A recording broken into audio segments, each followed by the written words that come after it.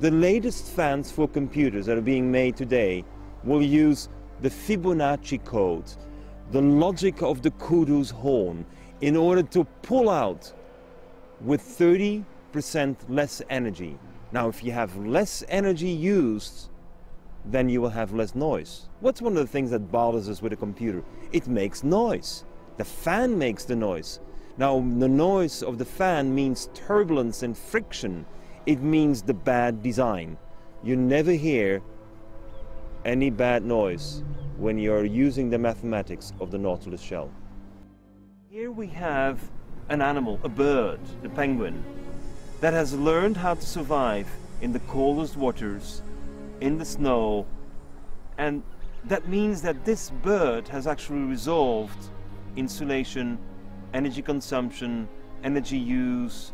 It has resolved so many of the practical problems we have to face. But we look at this incredible bird as a means to derive inspiration in physics, in chemistry, in biology, so that we as human beings can be much more living in harmony with the world around us. Biomimicry is a way of life.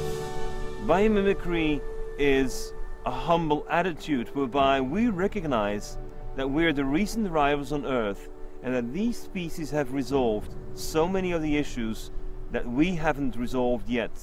That these species don't create the collateral damage, they don't have the side effects, the negative effects that we create. So biomimicry is really a way of just simply looking, observing, admiring, being inspired, and imagine how we can do better than we're doing today.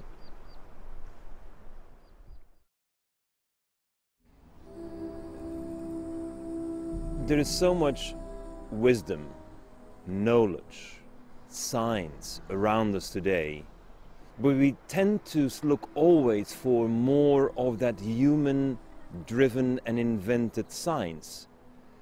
And it's hard for us to accept that even our space technology and even our modern energy systems and even our food supply systems are quite primitive compared to the way, for example, the whale has taken care of it. A whale produces 6 to 12 volts of electricity to pump 1,000 liters through its 175 million kilometers of veins and arteries. I mean, how does a pump that we have in our industrial system compare to the pump of the whale? So when you look at a whale, you're seeing a system that is perfectly capable of moving liquids around without friction. Now, that's the genius that you see before you. When you look at the whale, how it can move all of those liquids inside its body, you're about to redesign industrial processes.